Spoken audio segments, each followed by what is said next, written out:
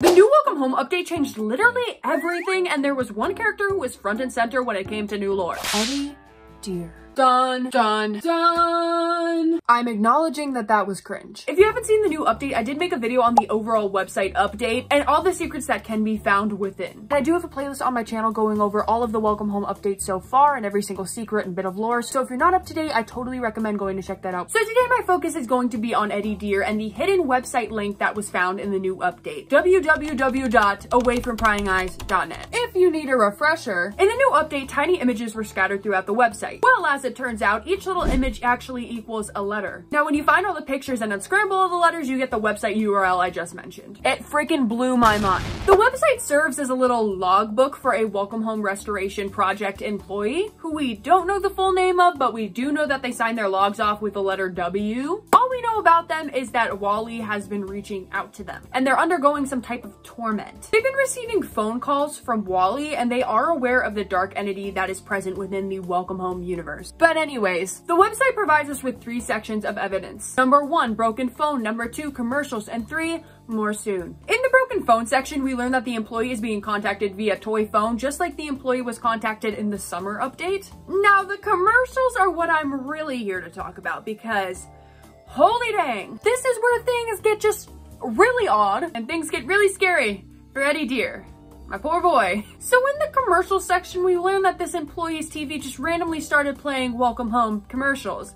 That's not creepy at all.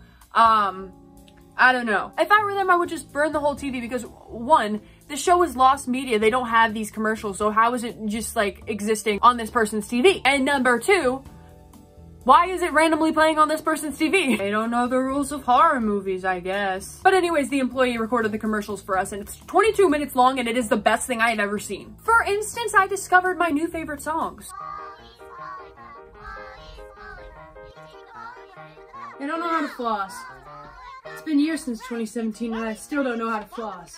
And of course, Barnaby's always coming in with the bangers. Okay, I'm sorry, but I'm listening back to the commercials, and I've never related to a line in a song more than this line in Barnaby Beagle's hit single, Whose Child Is This? Whose kid is this? Starring our very own Barnaby Beagle. He's blocking me in aisle 4 and tried to call the other way, but there's a different kid here, hey. But as you're singing along, having a great time, fangirling over the cute animations, you realize that something's off. And you start to put the itty bitty puzzle pieces together. You realize that the update seems to focus on Eddie. There's a pattern. For example, on the Welcome Home Wishbook tape on the regular website, the tape cuts off right as Eddie Dear is mentioned. Now you may think, that's just a weird coincidence. However, when you're watching through the commercials on the awayfrompryingeyes.net website, you realize maybe it's not a coincidence. The commercials seem to be pretty tame and cut together smoothly until there's an abrupt cut from Barnaby's cigarette commercial, and it cuts to a video from Eddie's point of view. He's very upset because no one asked him to deliver presents for Homewarming. No one has even called him. He's fidgety and he seems very anxious. Then the video abruptly cuts back to the normal commercials. A few more of these normal commercials go by, and then it abruptly cuts again. And it's another video from Eddie's point of view. He's resorted to doing tic-tac-toe with himself because he's bored and no one has freaking called him. He's lonely. He looks outside,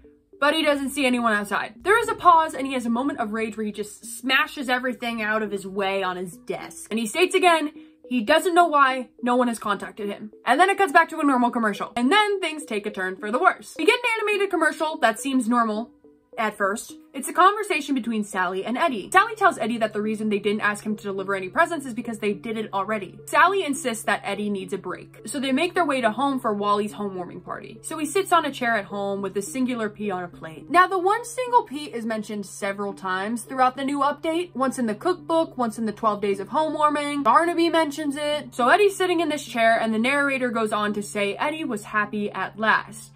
But then that line keeps repeating over and over again in a weird, glitchy form. The camera zooms into Eddie's face, which is becoming increasingly more and more panicked. Noises from the homewarming party start to get louder and louder until everything just goes completely silent. And there's a close-up shot of the single pea on the plate. Then there is a shot of Eddie sitting in the chair, no sounds in this completely black void. There's then a shot of him in the void, which then pans forward, revealing Holmes staring menacingly down at Eddie. The animated style then turns into like the real life puppet style again, and Eddie is fidgeting. There are clips of real life props, a close-up of an ornament covered in some type of liquid which falls to the floor, and it keeps switching back and forth between this cartoon style and the real life puppet style. More fidgeting and Holmes' eyes fixated on Eddie. Finally, a voice can be heard once again, but the video still remains in the point of view of Eddie. Sally brings Frank over to Eddie and they discuss Eddie's distress. Sally leaves and Frank realizes that there is something seriously wrong with Eddie. They call out to Eddie and try to break him from the state, but the video abruptly ends with a happy outro song. Yeah, super duper interesting. This whole segment is super interesting for multiple reasons. In the past few updates, we have seen multiple characters from Welcome Home break the mold. And what I mean by that is they seem to be more human-like and aware. Wally Darline reaches out directly to us and is communicating with us. We've known he's been able to do that since update 1. It's also heavily theorized that Frank is also able to reach out to us. Now, this year's Halloween update took a lot of fans by surprise, myself included. And the reason for that being is Sally seemed to reach out to us through a Halloween storybook track and giving a cry for help. She breaks out a character during the Halloween storybook recording to warn us about a monster that comes out at night and attacks the neighbors. So that's fun. I feel like the Homewarming update is continuing that pattern. Eddie isn't acting like just a character. He's acting more human with human emotions. He's clearly going through something real, something not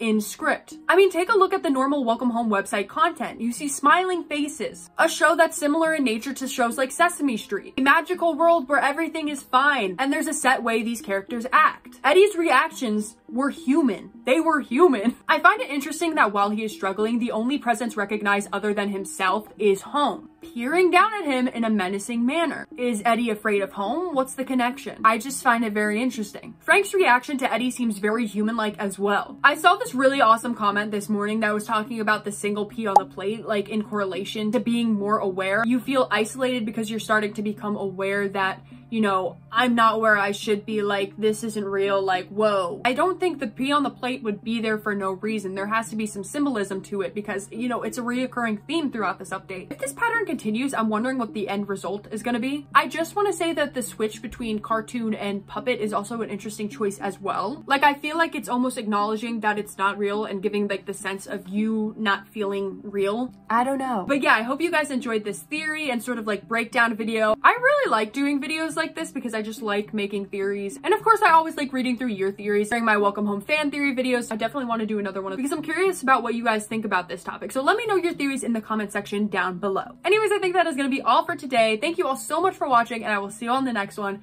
Peace out, Brussels sprouts.